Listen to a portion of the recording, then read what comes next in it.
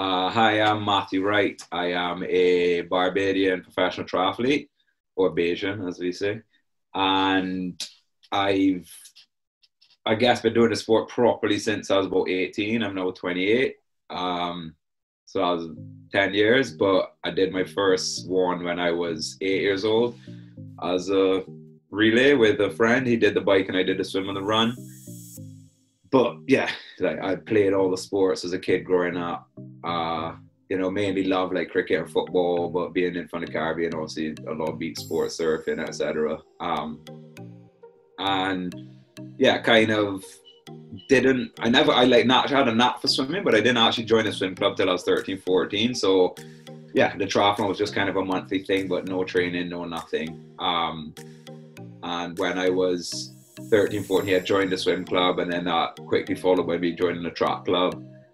I got a lot of success as a young kid in Barbados in long distance running, so I kind of fell in love with that. That's the first time I was in a newspaper and stuff. So that kind of gave me the first okay, wow, this is very different to the team sports I was playing before. When I run, when I work hard by myself, I get the results. Well, like in football and stuff, we had a few good players, but the team didn't do very well, and it was frustrating. So yeah, that was kind of the main love. I love track, because obviously who doesn't love being successful at something? And yeah, that kind of, my dad's British, so there was a lot of chat of Loughborough University being the top sports university in the UK and stuff when I was 15, 16, 17.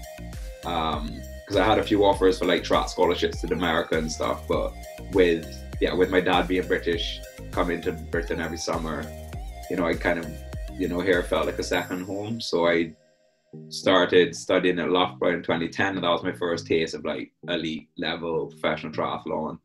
The British Triathlon headquarters was located there, and I was training with some of the best guys in the world. Your Will Clark, Holly Ava was there, Stu Hayes, Liz Blatchford, Matt Sharp, Aaron Harris, a bunch of Adam Bowden, a bunch of really good guys that were, racing World Series, racing World Cups. And yeah, little old me from Barbados thrown in the deep end there. Did the most training I'd ever done in my entire life, for the going into Christmas and after, and came on leaps and bounds. I think my young body just accepted everything that was thrown at me, and yeah, I did really well. And then unfortunately kind of had a pretty big injury after my first year, after qualifying for World Junior Triathlon Champs. And then that kind of snowballed into 2-3 years or maybe 4 years, where I kind of lost my way a bit, after not being able to train every day and not having, the focus. I got into, uni life a bit, partied a bit, etc. But probably 2014, 2015, I met a really good physio in Barbados, in Loughborough, and he got me back on the straight and narrow, and went to the Commonwealth Games in 2014, which was a big wow moment for me, where I was yeah, this is what I want to do. I want to be at these sort of multi-sport games, racing with some of the best. And then I had a good last year in 2015, was my last year in Loughborough, and then I decided to move to Canada to join what was then a Canadian high performance center in Guelph, and that was fantastic. Train with another good group of guys in a new country, and unfortunately the center got all of its funding cut after Rio Olympics, as Triathlon Canada didn't quite perform the way they wanted to. So my coach decided to just run a private,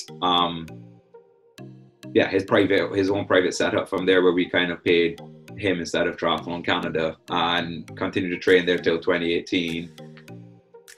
But yeah, it was, stuff kind of became a bit more developmental after the Olympics, and I then, been seeing that the guy's been doing really well in Cardiff, that my ex-training partner / housemate, Luke Watson, was now head coach down there. A few of the guys I was training with in Loughborough, like Adam Bowden, Yeston Harrett,